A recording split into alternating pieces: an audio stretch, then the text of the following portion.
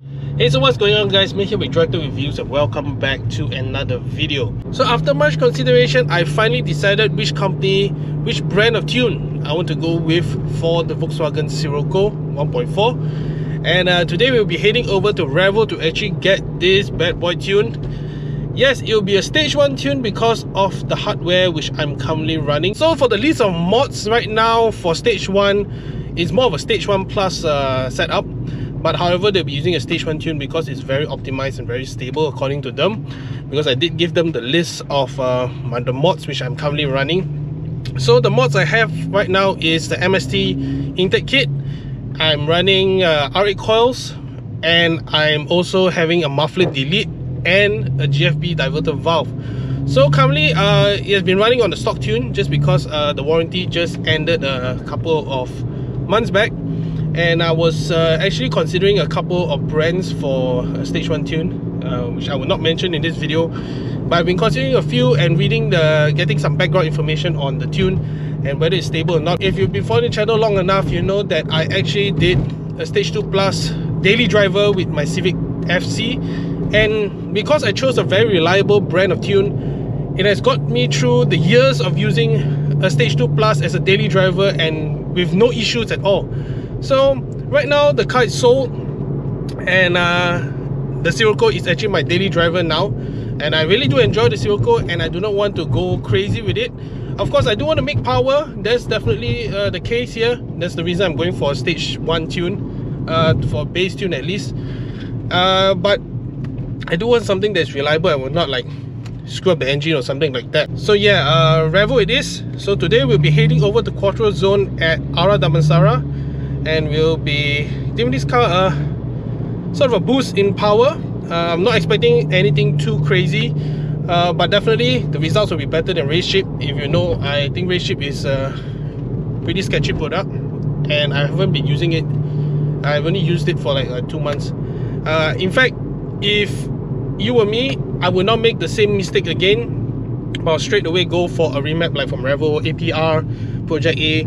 Of course, those are slightly more expensive than REVO, but REVO is, from what I heard, is a very reliable daily driver tune. It's very stable. That's what I'm looking for. Of course, the gains, we are talking about slightly lower gains than the competitors, maybe about like 10 to 15 horsepower less than the competitors. But more important for me is that I want something like the setup for my Civic. So the Civic I went with Hondata instead of K-Tuner. I know K-Tuner makes a lot more power. Of course, this car will definitely reach stage 2 plus at one point, but for now, at the current setup, I do not want to go crazy with this car until I find a replacement daily driver, so this car can be my project car. But at the moment, I'm really enjoying this ride, and I want to keep it running for the longest time I have before I have to rebuild my pistons and conrods and stuff like that, which I will go for forged pistons and conrods. But that'll be probably a project for next year. But for now, let's head over to REVO, Ara Damansara, and I'll catch you guys there.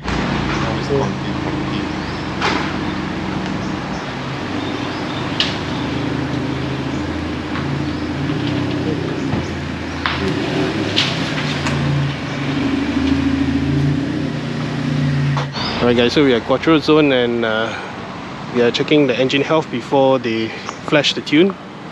Let me bring you guys in. Welcome to Droid Tech, bro. Okay, so you're going to plug into the ECU to check engine health, and then they will flash the tune, and you'll go for a test route after that. Alright guys, so the engine health check has been done. So now they are flashing stage 1 into the ECU. So fingers crossed everything goes well.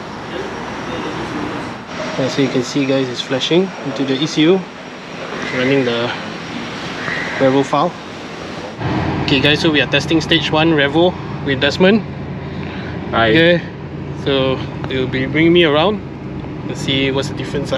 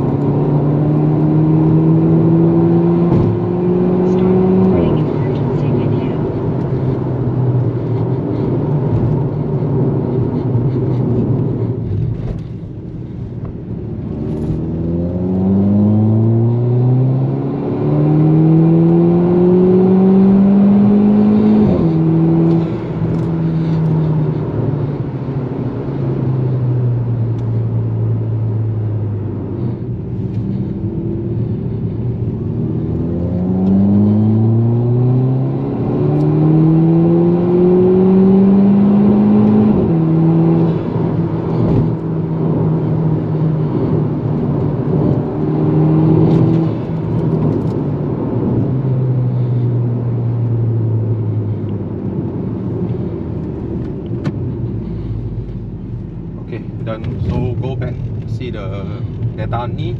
So I check everything, the engine, everything condition, and the boost I see like this are up to 1.5 bar. 1.5 lah. Before it's 1.2 stock car. Okay. So now up to 1.5, but feeling not too much.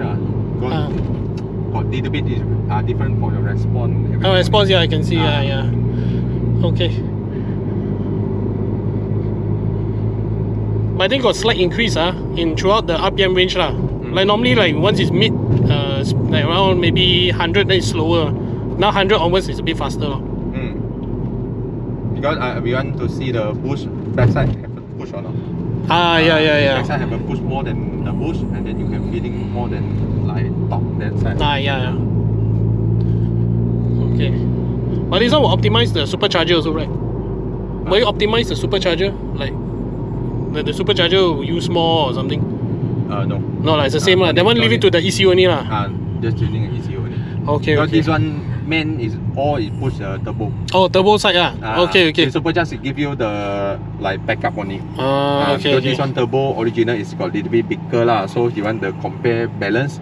So he using the supercharger for front, then back, and then he using the turbo. Okay. So alright guys, we are officially done with tuning the Scirocco, and I'm honestly really impressed and really happy that I chose REVO Stage 1, because honestly the difference is night and day.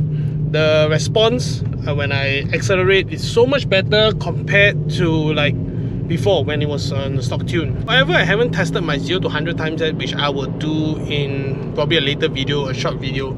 You can probably follow my TikTok at Droid Tech Reviews, where I'll actually post 0 to 100 times there. For stock, this car was doing approximately 7 seconds, approximately that.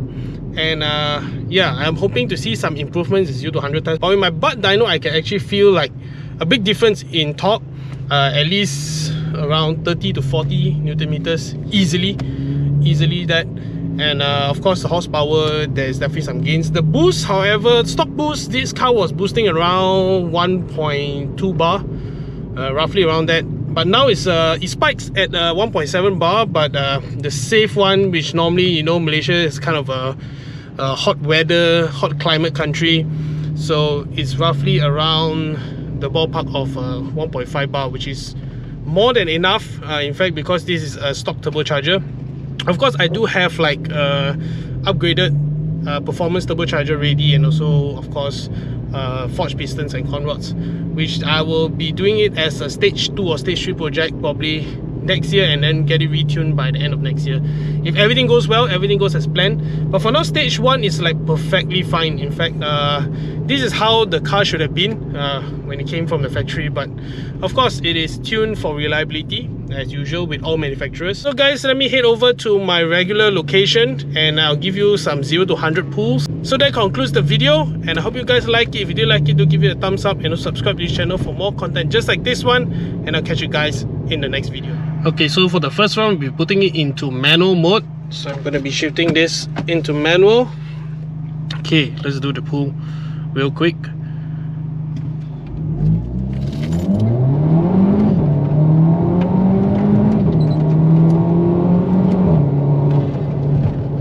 Yeah, just like that, 0 to 100. Okay guys, so for the second pull, we'll be doing it in sport mode. So I'll be engaging sport mode, and here we go.